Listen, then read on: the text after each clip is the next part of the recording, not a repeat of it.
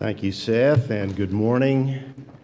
If you were here for the Sunday school class, you've heard my introduction to Dr. Hamilton, but if you weren't, it's our privilege to have Dr. Ian Hamilton with us this morning, and we're also pleased to have Dr. Hamilton's wife, Joan, with us also. Ian told me last night that she is the best part of me. So we're very happy to have both of them with us, and I thought it would be nice of us, rather than have a hot, sunny Texas day, we'd give them some Scottish weather with clouds and rain, and only at Believers Chapel. They live in Inverness, Scotland, and Dr. Hamilton doesn't spend as much time, I'm sure, at home as he would like. He's president of Westminster Presbyterian Theological Seminary in Newcastle, England. He's also adjunct professor at Greenville Presbyterian Theological Seminary in Greenville, South Carolina, as well as a trustee with the Banner of Truth Trust. He's traveled to America many times, and I said 40 times. He corrected me this morning. It's 77 times, and I think he's been to every state in the Union except 17, is it? 13. Did it? He corrected me again.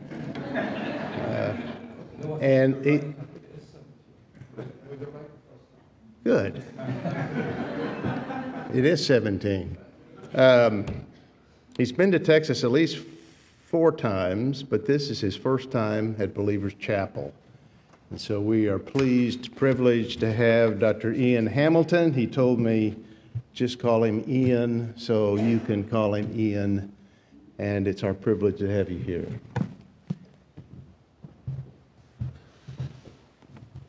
Well, the privilege is all mine, I assure you. Please turn with me in your Bibles to the Gospel of Matthew, chapter 26, and we will read the first 16 verses. The Lord Jesus Christ is heading deliberately, purposefully, inexorably to the cross, and we read these words. When Jesus had finished all these sayings, he said to his disciples, "You know that after 2 days the Passover is coming, and the Son of Man will be delivered up to be crucified." Then the chief priests and the elders of the people gathered in the palace of the high priest, whose name was Caiaphas, and plotted together in order to arrest Jesus by stealth and kill him. But, they said, not during the feast, lest there be an uproar among the people. Now, when Jesus was at Bethany in the house of Simon the leper, a woman came up to him with an alabaster flask of very expensive ointment, and she poured it on his head as he reclined at table. And when the disciples saw it, they were indignant, saying, "Why this waste? For this could have been sold for a large sum and given to the poor." But Jesus, aware of this, said to them, "Why do you trouble the woman? For she has done a beautiful thing to me. For you always have the poor with you, but you will not always have me. In pouring this ointment on my body, she has done it to prepare me for burial. Truly I say to you, wherever this gospel is proclaimed in the whole world, what she has done will also be told in memory of her." Then one of the 12, whose name was Judas Iscariot, went to the chief priests and said, "What will you give me if I deliver him over to you?" And they paid him 30 pieces of silver. And from that moment, he sought an opportunity to betray him. Let us pray together. Lord, you have given us your word as a lamp to our feet and a light to our path. You've given us your word to make us wise for salvation through faith in Jesus Christ. You've given us your word, Lord, and even more, you've given us your Spirit, that we may understand the things freely given to us by you. And so we ask, Lord, that the Holy Spirit will minister among us and to us, that he would shine the light of understanding upon your word, that we may read it and hear it and reflect upon it as for what it truly is, the very word of the living God. You know every heart, Lord, every burden, every hope, every fear. You know those of us who are sad or even broken-hearted. You know those of us who are bewildered and perplexed. You know those of us who face dark providences in our lives. We ask you, Lord, to minister to us yourself, to be to each and every one of us the God of all grace. And what we ask for ourselves here, we pray for the body of Christ in all the earth. Brothers and sisters who today will face hostility, suffering, and even death. We ask, Holy Heavenly Father, that you will be with them, to bless them, to encourage them, to strengthen them. May their witness confound the devil and his emissaries. May the darkness be punctuated by the light of the gospel of the glory of God in Jesus Christ. Lord, come into the darkness of this dying, passing world and cause the gospel of our Savior Jesus Christ to be gloriously heralded, that multitudes might be brought from darkness to light, from the prospect of hell to the hope of heaven. Meet with us, we pray. Bless us, gracious God. Cleanse us from all our sin, we pray. And we ask it in our Saviour's name. Amen.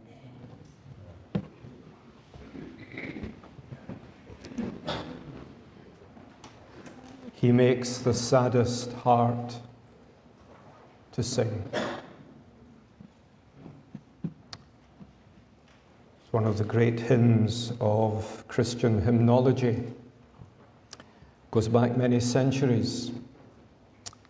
I was singing the hymn to myself earlier this week, and it was just great to have this in worship this morning.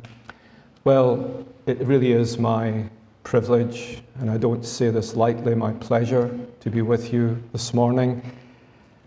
I've known of Believers Chapel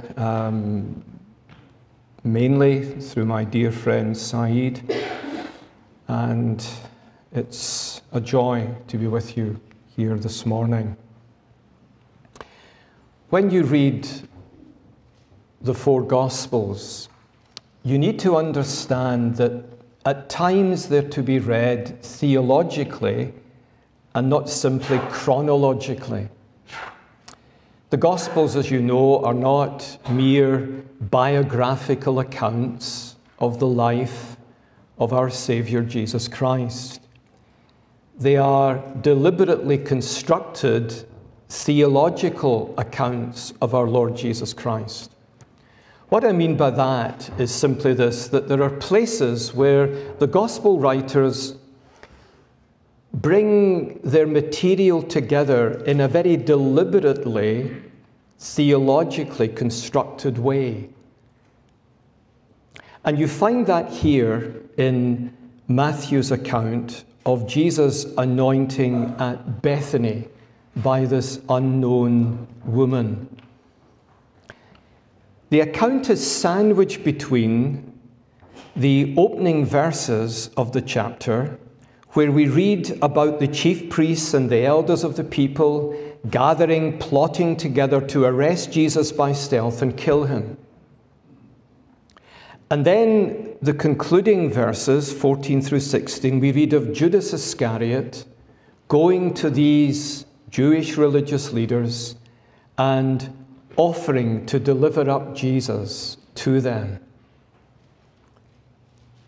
And Matthew is saying to us, now, do you see the contrast? The Jewish religious leaders and Judas place no value on Jesus. But this woman places all the value that she can muster upon Jesus. And I think Matthew is deliberately framing the account to accent, to highlight, to underline the dramatic difference between the way the world looks at Jesus, the religious world, and the way a true-hearted believer looks at Jesus.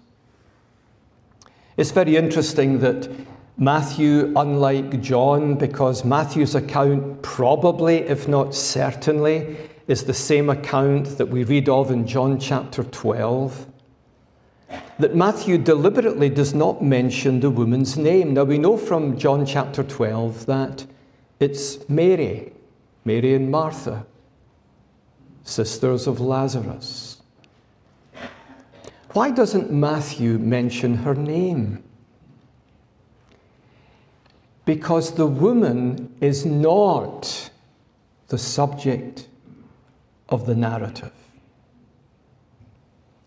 A few years ago, when I was ministering in Cambridge, I had a succession of really outstanding young men who were my assistants.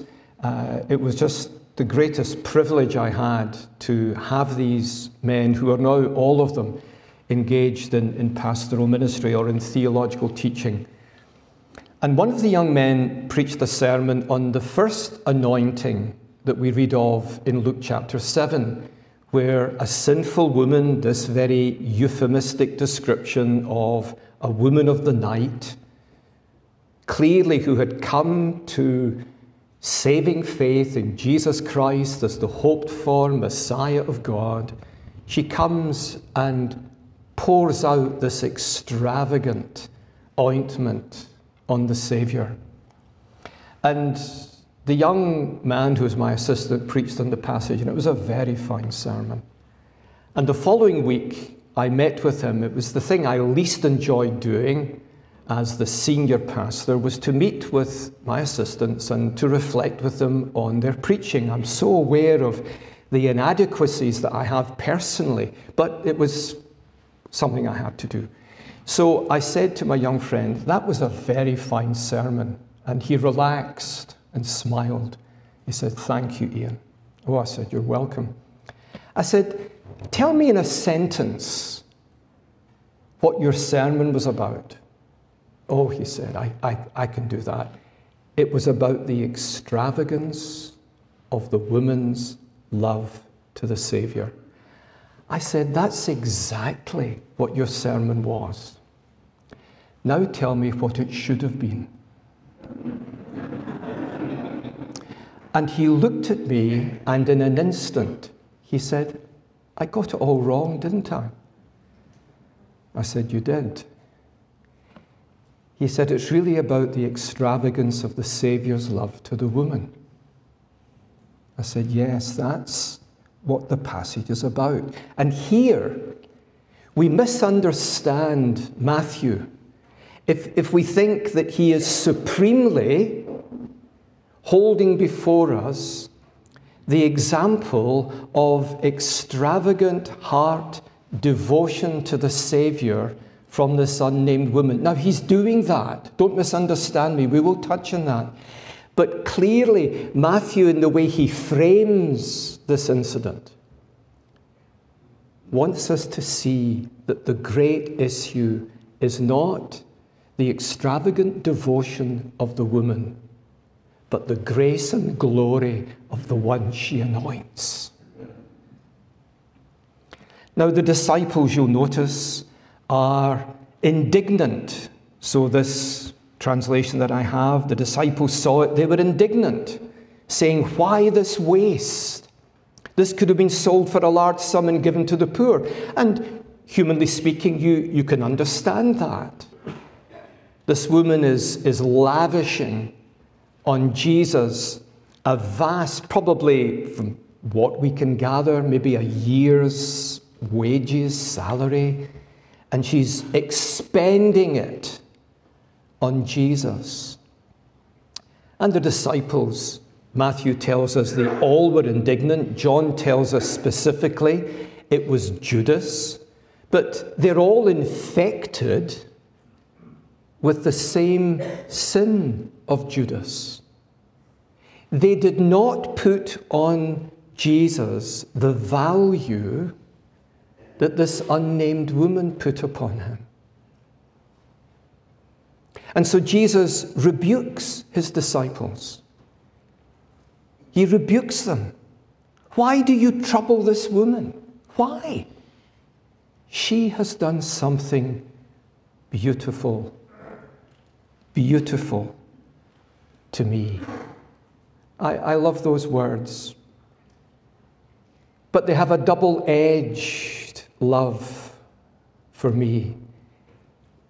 I love the words because they highlight what the Savior looks for from my life and from the life of all his redeemed children, that we do something beautiful for him. But it's double-edged in this sense that her extravagant devotion exposes how shallow my own devotion to the Savior is. So Jesus rebukes them. In pouring this ointment on my body, she has done it to prepare me for burial. Now, Matthew doesn't pause, and the Bible is very frustrating in the way it recounts narratives. You almost want to pause and say, now, Matthew, can you tell us what she really understood here? Well, he doesn't tell us because we don't need to know. But if you go back to John's account and to the previous chapter, John 11, where the Lord Jesus raises Lazarus from the dead, you remember Jesus says to Martha, your brother will rise again. And Martha says, well, I know he will rise again. That there will be a resurrection of the just and the unjust. She understands there will be a final resurrection. She had resurrection theology. Now, we don't know how deep and profound Mary's actions were here. All Jesus says is that she has done it to prepare me for burial. And wherever the gospel is proclaimed in the whole world, what she has done, what this unnamed woman has done, will be told in memory of her. How much did she really know? How much did she understand that the death that the Savior was embracing was a sin-atoning death? We're not told. How much did she understand that here was the priest offering up himself in the place of sinners? We're not told. What did she understand of atonement theology? Well, she was a Jew. She knew that without the shedding of blood there was no forgiveness of sins, but we're not told because the great issue is not really how much did she know. The great issue is, look what she did. And the question I want to ask of our text this morning is this: why did she do that? Why did she take this flask of very expensive ointment, pour it on Jesus' head as a preparation for his burial? Why? And the answer is simply this: because she saw he was worth it. He was worth it. I can't remember when I first read this missionary biography of William Borden of Yale. Have any of you read the biography of William Borden of Yale? Ah, good lady, good lady. William Borden was a very wealthy young man who had come to saving faith in Jesus Christ while he studied at Yale, one of the minor universities in the world, at least compared to the UK. And he had a passion from his conversion. He wanted to go to the land of Burma, Myanmar, to be a missionary of the cross. But he was persuaded to spend a few years traveling throughout the United States, encouraging young men in particular to give up their small ambitions and to go out east and preach the gospel of Christ. And so William Borden traveled throughout the United States, but then the day came when he set sail for Burma. He was full of high hopes. At last, what he longed for was coming to pass, and so he sailed off from New York, crossed the Atlantic Ocean, and the first main port of call was Alexandria in Egypt. While he was in Alexandria, he was struck down with cerebral encephalitis. He would die in Alexandria. And as he lay dying, some doctors gathered around his bed, looked at his charts, and one of them said, "What a waste. What a waste." Absolutely, humanly speaking, what a waste. This young man, full of passion, full of gospel hope, he's never going to see Burma. He's going to die in Alexandria. What a waste. With the little strength he had, William Borden raised himself a little in his bed and said, "No reserve, no retreat, no regrets." He would never see Burma. He would die in Egypt. What a waste. No reserve, no retreat, no regrets. Why? Because Jesus Christ was worth it. So I want to develop that a little in the time we have left this morning. Why is he worth it? Why is he worth your and my utmost devotion? Why is he worthy of our everything and our all? Some of you who are a little older might remember the book by Oswald Sanders, My Utmost for His Highest.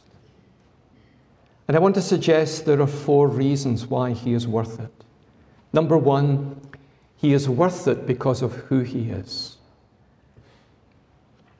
He is the eternal God the Son, who became flesh for us and for our salvation. He is the one who created all things with the Father and the Spirit. He is the one who upholds all things and in whom all things hold together. He is the everlasting one. He is neither beginning of days nor end of life. All heaven ceaselessly adores him. When he left the glory, he actually never left the glory. We might come to that. He is God made flesh for us and for our salvation. Some of you will know the writings of John Owen, the greatest of the Puritan pastor theologians. In his wonderful work on the glory of Christ, volume 1 of his collected 24 volumes, he asks this question: what is the glory of our religion? How would you answer that? Someone says to you, leaving this place this morning, now you're a Christian believer, what's the glory of the Christian religion? I would guess instinctively, if you're anything like me, our answer would be the cross of our Lord Jesus Christ is the glory of our religion. That's not what John Owen says. He says the glory of our religion, the sole ground of all our hope for present grace and future glory is the hypostatic union. The union in Jesus Christ of God and man. Now, if you were to say, but Dr. Owen, didn't Paul say, God forbid that I should glory except in the cross of our Lord Jesus Christ, Galatians 6:14? And Owen would say, absolutely. Wherein lies the glory of Calvary? In the one who was crucified there. The glory of Calvary, the wonder of Calvary lies in who it was who offered himself by the Spirit unblemished to God. What gave virtue and eternal value to his sacrifice was who he was. And that's what Owen means. The glory of our religion rests on the hypostatic union. Who Jesus Christ is makes him worthy of everything you are and of everything you have. Your memory text for this week, Romans 12:1. Therefore I beseech you, brothers, by the mercies of God, to present your bodies as a living sacrifice, holy, acceptable, and pleasing to God, which is your reasonable or acceptable or rational worship. Who he is makes him worthy. He is the one before whom all heaven bows in ceaseless adoration. But secondly, he's worthy because of what he has done.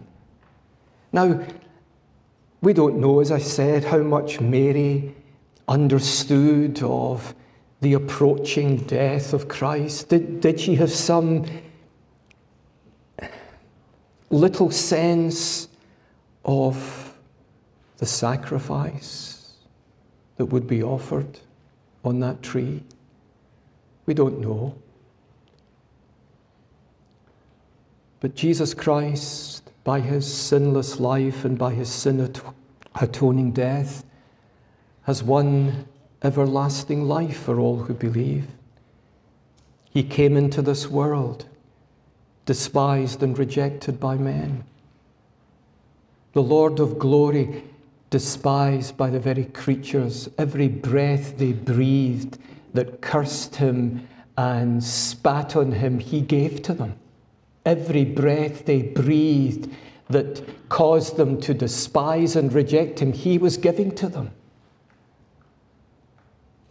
And he took that life and offered it unblemished to God as the propitiation for our sins. He came not just to make propitiation for sins, he came to be the propitiation for our sins.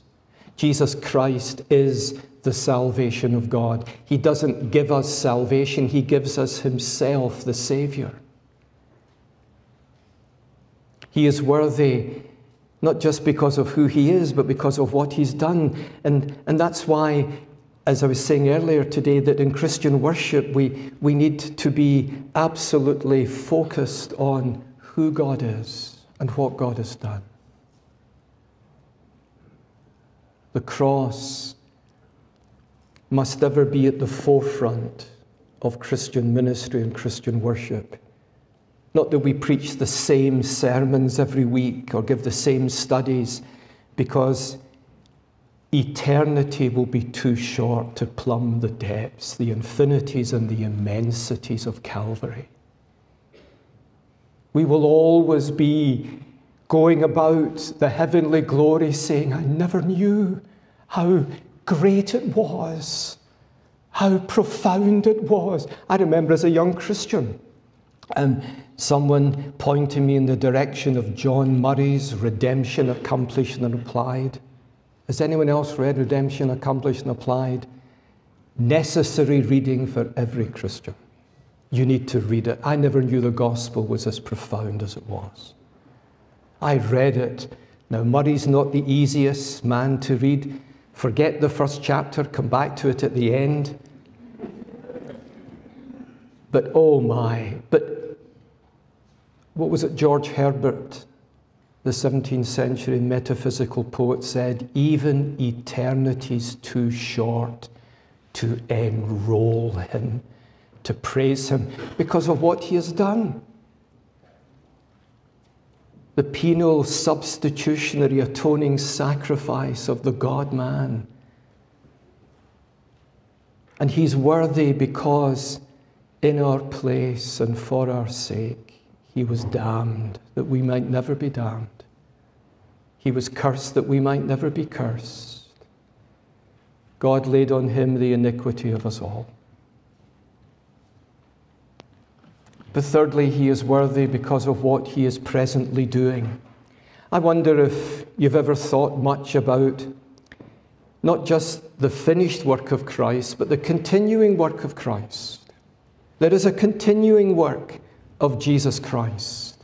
What has he been doing, if we can use spatial language? What's he been doing for the last 2,000 years? Sitting back on flowery beds of ease? No. You probably know where I'm going now. Hebrews 7:25, Romans 8:34. He ever lives to make intercession for us. What is Jesus Christ doing at this very moment? He's praying for his people, praying that we will be kept and preserved, praying that we will not fall into temptation, praying that the devil will not gain the victory. He ever lives. Think of those words, ever lives. What are you doing, Jesus? What I've been doing for the last 2,000 years? Do you not take a break? No, my people need my constant prayers. Now, there is some debate over this. What does that actually mean? And some very fine godly expositors believe that Christ vocally intercedes for his people. Well, I take the line that John Owen and John Calvin take, that his intercessions are not vocal. His intercession is himself. As the Father beholds the Son and sees those rich wounds yet visible above, the Father sees all that the Son has won for his people. He sees all the blessings that his life, death, and resurrection and ascension has secured for his people. And the Father, as it were, sees and hears the accomplishments of his people. And that's his intercession. It's the guarantee that though we will stumble and fail and fall to our shame, he will not lose one of those for whom he shed his precious blood. Amen. Not one. Not one.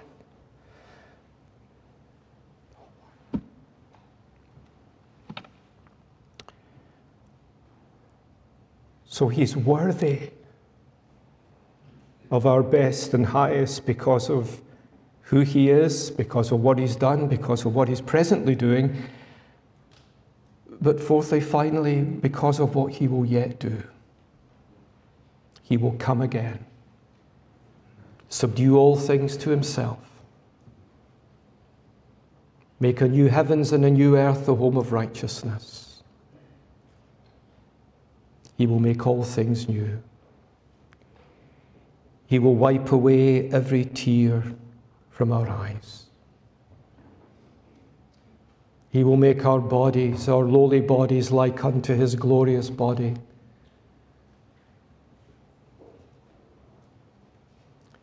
He will transform everything in a new heavens and a new earth.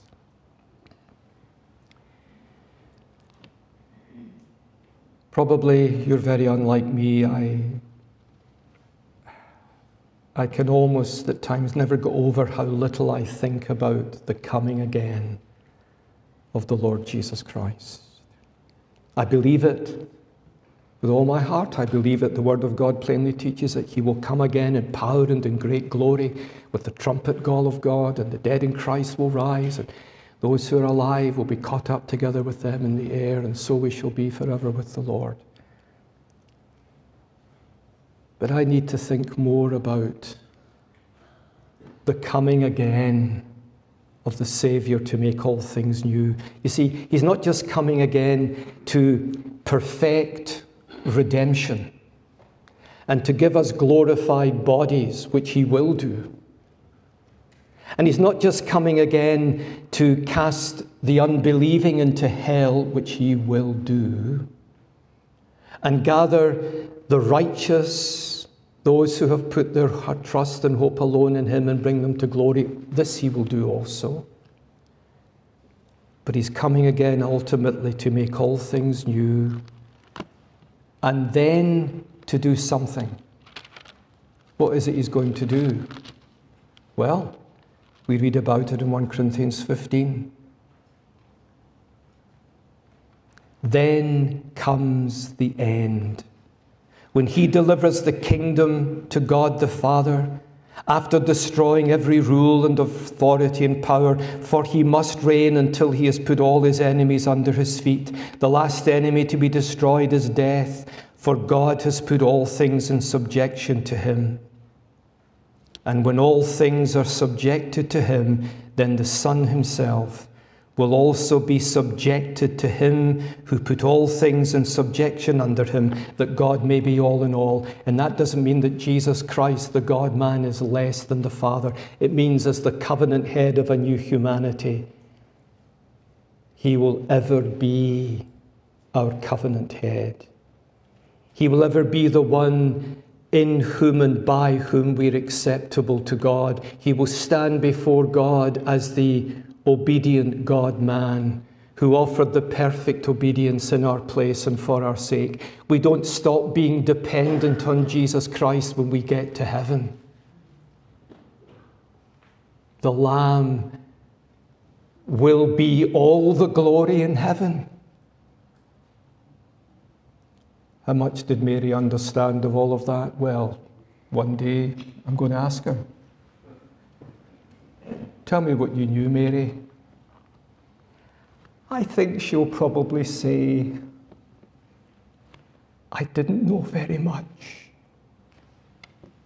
but I knew enough. Do you know enough? Do you know enough? You see, the gospel confounds the world. It's profound, it's immense. God become man. You know, people say John 3:16, the text that the Lord used to bring me to Christ. John 3:16 is beautifully simple. John 3:16 is one of the most profound, inexplicable texts in the whole Bible. God, who is God, so loved the world, so loved the world? What does that mean?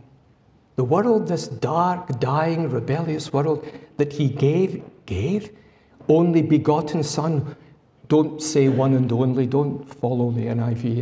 It's monogenes huios, it means only begotten. All the Greek fathers taught that. The gospel is a depth beyond fathoming, but what must I do to be saved? Not take a 6-month course in systematic theology, good though that may be. Believe on the Lord Jesus Christ, and you'll be saved. Amen. Is that it? That's it. But that takes you into a new world, where the rest of your life you'll be exploring the immensities and the infinities of the Saviour given by God for the life of the world. He's worth it. Because of who he is, because of what he's done, because of what he's doing, because of what he will yet do. And so with William Borden, may we all be enabled by God's grace to say, come what may, no reserve, no retreat, no regrets. Let us pray.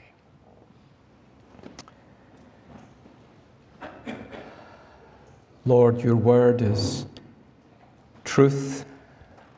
Your word exposes our hearts. May the Holy Spirit take that word and cause it to dwell richly within us. We ask it in Jesus' name. Amen.